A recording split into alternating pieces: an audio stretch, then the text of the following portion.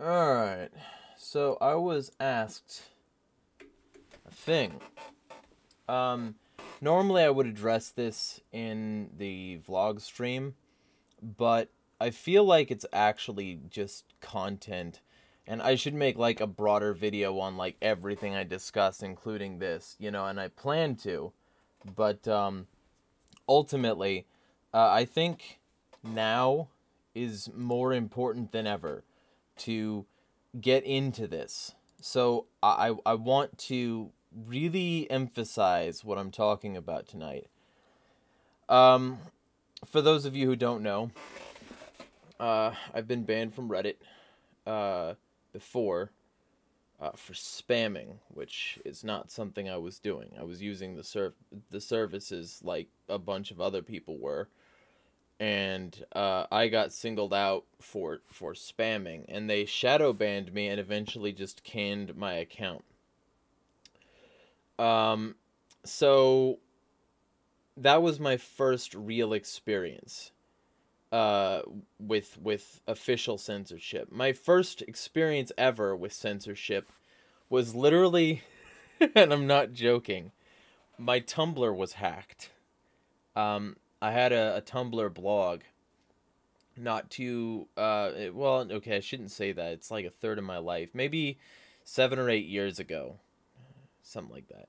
And, I would regularly post on that blog. And effectively, one time I was in the middle of a fucking Starbucks. Because, yes, I used to go to those. I pretty much don't anymore. I'm glad I don't. But I was in the middle of a Starbucks, freaking out because suddenly I was logged out of my account. And when I tried to go back into my account, it didn't work. And when I tried to go to the URL, it didn't work.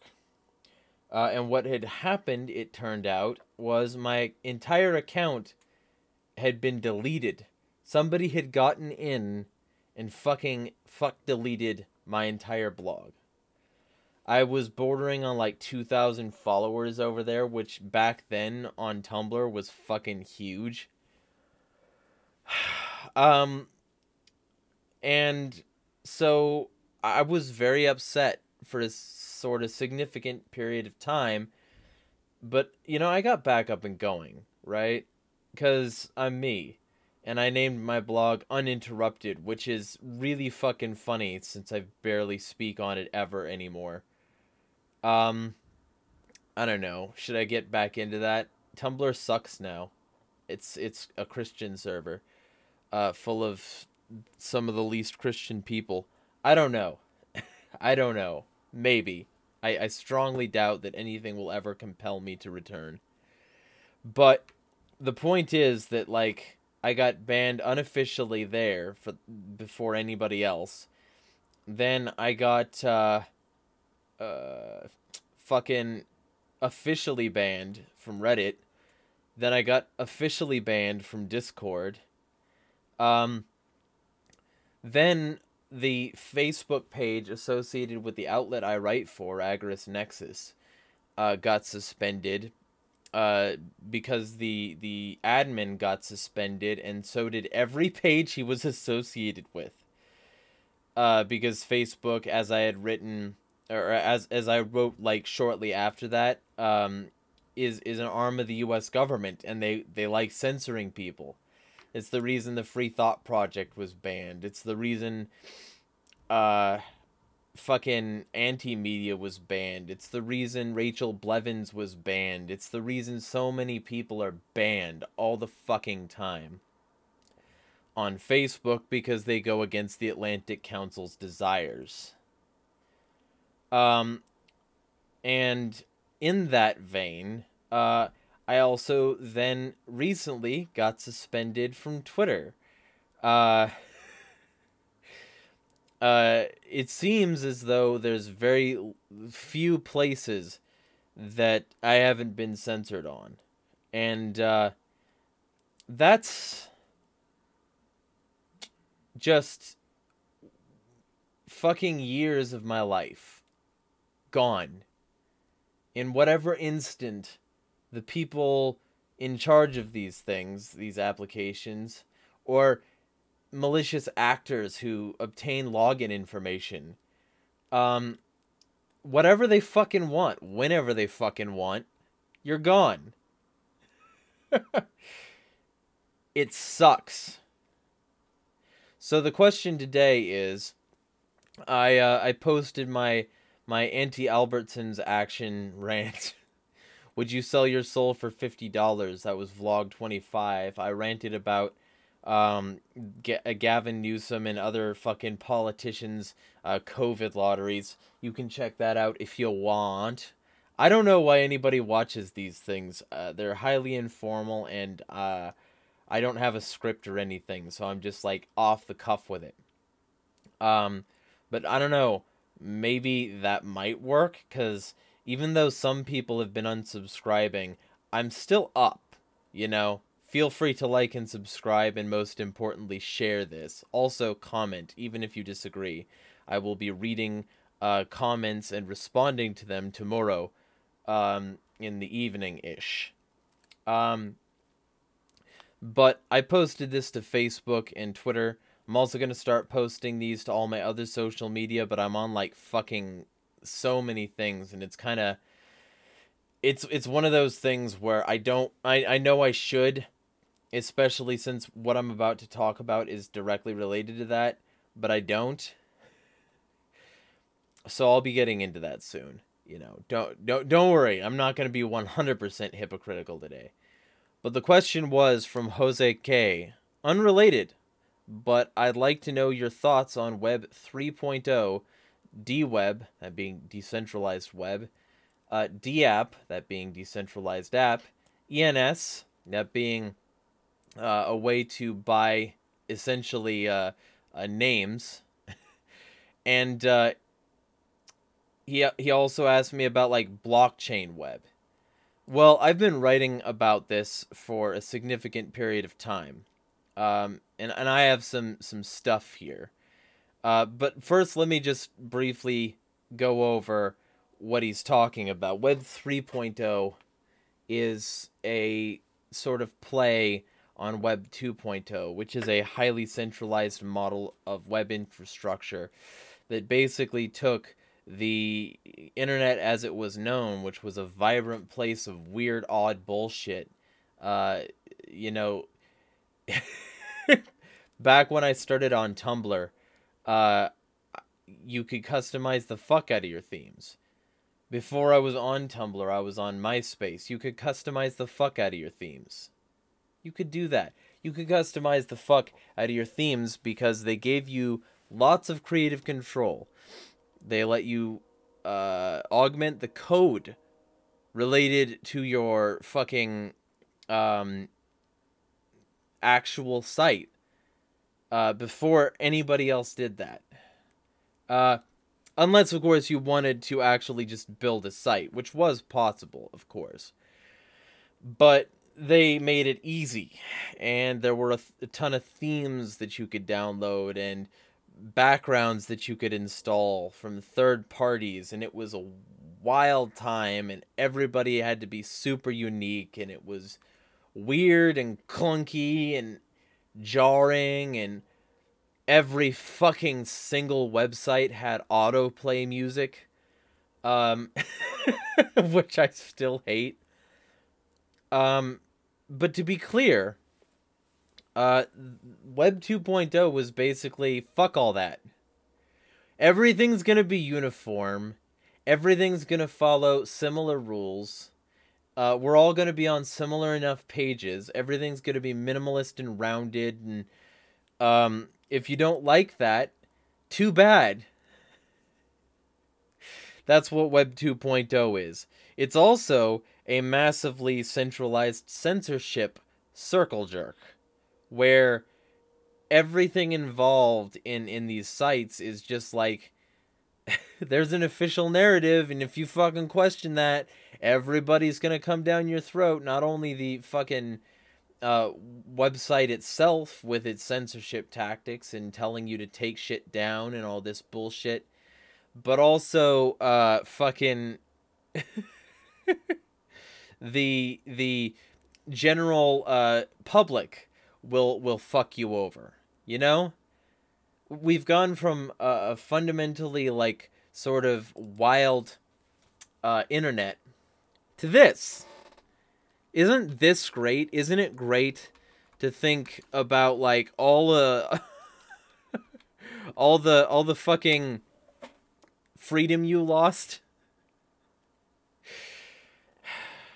It was less about what people made, and it was more about, you know, who people were. And it got all this fucking isolated, siloed identity bullshit. Everybody was blocking everybody. Everybody's reporting everybody. Everybody's a Karen with their phone out in public saying, "You're not wearing your mask. You don't look like you've got 15 Band-Aids on from 18 booster shots. You call the cops." Like, Web 2.0 is a curse and a disease. But Web 3.0, which is generally speaking what this person was listing, is like the new frontier, you know? It's the potential to, like, increase the freedom of the people or to dramatically decrease. Because there are certain people in the Web 3.0 front who are like, let's decentralize everything. Let's make everything awesome again, right? And then there are other people who are like, hey, let's make everything AI-based and know what you think before you think it so that they can prevent you from saying the thinky things that they don't want you to think. So there are certain unseemly elements in Web 3.0 development, and I'm not going to pretend as though Web 3.0 is awesome all the time. However, there are a lot of people who are trying to build the new web, right? And generally speaking, make it return to a less censored framework. Those people are doing things like I regularly promote. I wrote a follow-up article to the Facebook article. My Facebook article was called "Facebook is Not a Private Company," and in it, I went over some of the general things that I don't like about Facebook: its founding, its funding, its fucking people. I went over the fact that, like, a ton of people involved in very high places threw money at it in the same way that they threw money at a bunch of government projects for intelligence purposes, not the least of whom were people like, you know, Peter Thiel, Jim Breyer, and Excel Partners, Greylock Partners, which I promise you is not a fucking fake name. It still sounds fake to me. It still sounds bullshit. It sounds like the name of an evil corporation or some sort of malevolent entity in like a fiction book somebody's writing. It doesn't sound real. You hear the name Greylock Partners and you think somebody's LARPing. But, you know, I went over all of this, and then I went over the fact that there are a bunch of government employees who now work in Facebook. That the Facebook was partially funded by In-Q-Tel, the CIA. That the whole thing, and there's like a ton in this article, and it's all true. So feel free to check it out. I will link it in the description. But this article was part 1. In part 2, I went over how Facebook is failbook, and you know, here are some alternatives. And the general vibe of that article was that, like, there's actual freer alternatives to Facebook that are less likely to censor you, and some of them can't. I can't stress it enough that people should get on actual censorship-resistant platforms, by the way. There's a centralization fail article in AgoristNexus as well. It's where I went over the fact that BitchOot has a bunch of centralization problems because they come from fucking the UK, and maybe if you're in the UK, you have to censor yourself because the government there has fucking laws against jokes. and much less any sort of subversive content, right? So, you know, that's just one example. The other examples are the myriad examples of social media censorship that I could bring up. My ban from Twitter, Discord, Reddit, variety of shit. I could bring up all of that. And generally speaking, you should consider all of these centralized platforms temporary if you say anything of merit. And even if you fucking don't say anything of merit and you just are friends with somebody who does, because they just go through people's lists and say, yeah, fuck all these people. These people follow that guy. Fuck all of these people.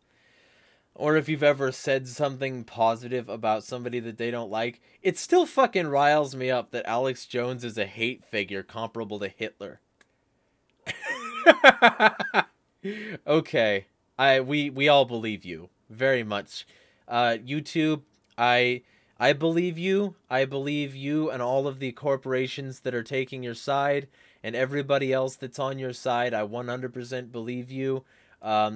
Would you like some coffee with this hand job? Anyway. Let me get to the meat of this. So I went over the fact that Parler and Gab are ass cancer, that you drink through a coffee straw. I went over the fact that Float is good, but they're also centralized, and so is Minds and MeWe. I went over the fact that Twitch, even though it claims to be like a censor-resistant alternative, is still centralized. They don't give you your fucking keys. They don't give you access to your own personal fucking kingdom. And they can ban you for pretty much fucking anything they want. It's why I pretty much don't use that place anymore, not the least of which is I didn't get, like, a profit at all. I threw money at it, and I'm glad I didn't throw much, because it's not very good, and most people don't use it, and when I fucking tried to make some money, I basically didn't. People like Danny Trejo have got money already. They have no need for any sort of, like, help in that regard. So they can promote Twitch. But in general, it's not really a decentralized app. It still has central control over anything and everything within it. So I'm not a fan. But then I went over places like PocketNet, which is better than fucking ever. Please get on it. Especially if you run a vlog, use my referral link. They give you, like, according to their pitch, they're gonna give you about $1,000 worth of USD token for a certain amount of views. I forget exactly which it is, and ratings. And if I remember correctly, it wasn't much, because basically their pocket coins are worth that much. I think it's like $3 per coin right now. So just to be extremely clear here, that's the app that I push the most, because it kills Twitter. It really fucking, it kills Twitter. You can categorize your content. You can make full blog posts with no character limit. You can make video posts now, and they're about to integrate live streaming. Get on fucking PocketNet. My link is in the description. You know? I don't know what people are waiting for. And I went over a now defunct thing called Commune, and a thing that I pretty much don't use because nobody's on there, so me. And then I went over Steemit and the fact that there are a bunch of things that forked off of it. But I also went over the fact that Steemit has some corrupt people associated with sort of an inner circle, and it kind of stopped working so well. I went over the fact that Mastodon, because Steemit's another blockchain thing, right? I went over the fact that Mastodon is good, but it it has limitations in the uh scope to which you can access things, and they can still like ban your instance from interacting with theirs or something. But like, it's still a step in the right direction, and basically operates in the same federated way that things like GNU Social, Diaspora do. Like these sorts of like other like alternatives, where GNU Social, um it has like video file uploads, I think, and I think other file uploads. Diaspora does as well. You can make full-on posts with as much detail as you want. Um, and then there's the decentralized internet thing, which you brought up. DWeb. I think the best example of this is ZeroNet, which is a torrent-based system for full websites. That means that if people want your signal to never die, it never will. It means that you can post your highly detailed conspiracy theory with as much code as you like, with as much feature-rich websiting as you want, right? And you can send it out into the world. And as long as you have a loyal group of people who keep it alive, who keep it seeding, your website cannot be taken down. And it's that simple. Unlike blockchain things, which require that somebody have a very sophisticated node in order to operate, this is just one website. It's not the entire blockchain. So this is just one website. And you can store a website on your computer. So let's say you dug up some dirt on somebody and you wanted to publicize that dirt. You could set up a ZeroNet, and as long as people kept that seeding, there's nothing they can do about it, which means that if this is something that people were sufficiently upset about, they could keep that information alive no matter whether the powers that should not be wanted it or not. And that is power. So I don't know if this specifically answers the questions in this regard. I'd like to think it does. Oh, and ENS is decentralized naming for websites, wallets, and more. And like, if I understand correctly, ENS specifically is on Ethernet, but the stuff that like, so there's ENS, there's Unstoppable Domains. I'm actually an affiliate of Unstoppable Domains, so feel free to use that link in the description too. But effectively, what ENS and these things do is it lets you like accept cryptocurrency, if I remember correctly, like your U.ETH or something, and then you can just like get everything sent to that. And then like it's always like good in these instances to have a decentralized way to manage your site, and ICANN and in general the way websites work right now, your domain is controlled by a centralized controller, and they can shut you down. That's what happened to Gab. Maybe twice? I think it happened once, at least. And it's what happened to a variety of other places.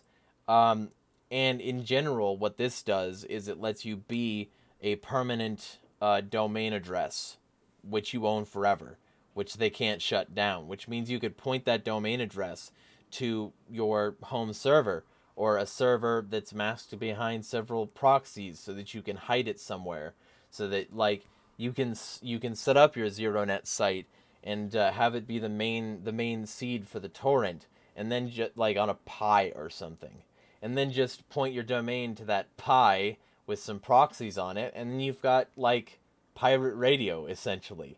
It's really fucking cool. And so like there's so much you can do now. There's so much you can do.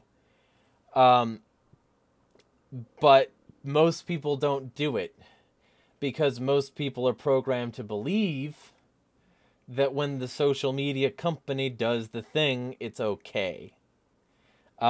Specifically, I've had a significant problem with right libertarians on this, which is why I came up with my fucking mockery image that I constantly throw at them, where I say, they're a private business, and it looks like a Yu-Gi-Oh! Trap card.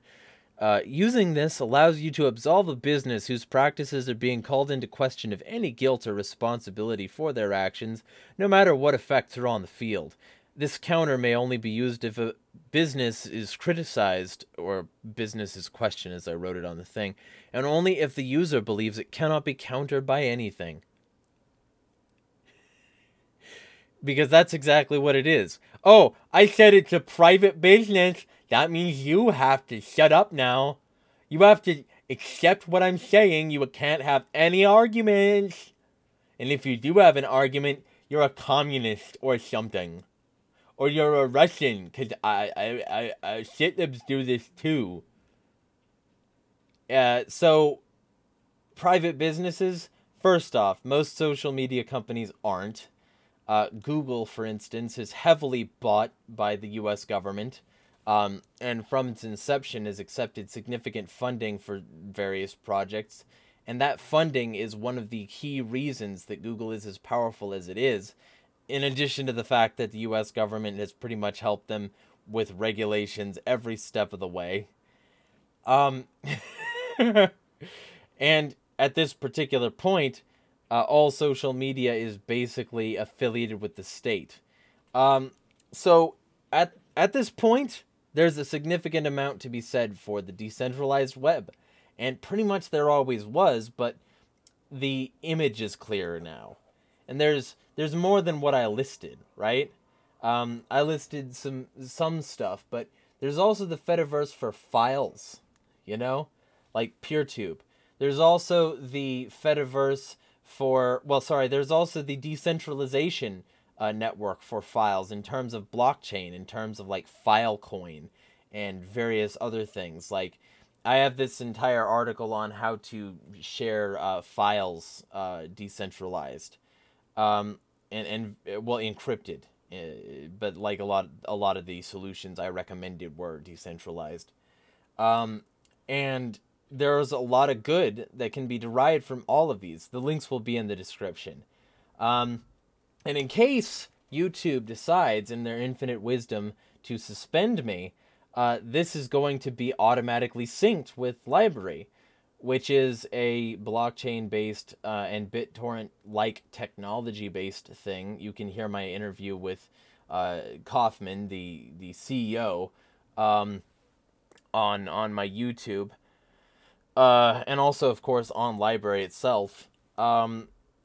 It uses those technologies to offer videos and files and a bunch of other shit, and this is going to be synced there automatically. I'm hoping PocketNet has a similar feature in the future. That'd be nice. But in general, I wanted to put this out because I thought that this deserved a lot more time than I think I would have had in, like, part of a stream. So I figured this would be a good thing to just sort of harp on for half an hour. And we are approaching that half an hour mark. Just remember, every time you trust your data with these mega corporations, you're basically saying, yeah, I'm okay with it if you censor me. Or, I'm not unokay enough with it that I'm willing to do basic things to improve my lot in life. And there are plenty of basic things that you can do.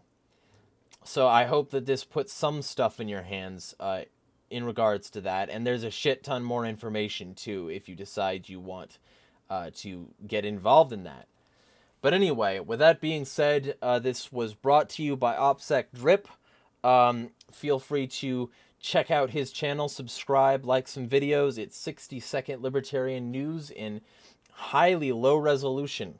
And feel free to also subscribe to mine, like this video, share it, it helps a lot. And be well, smash the state.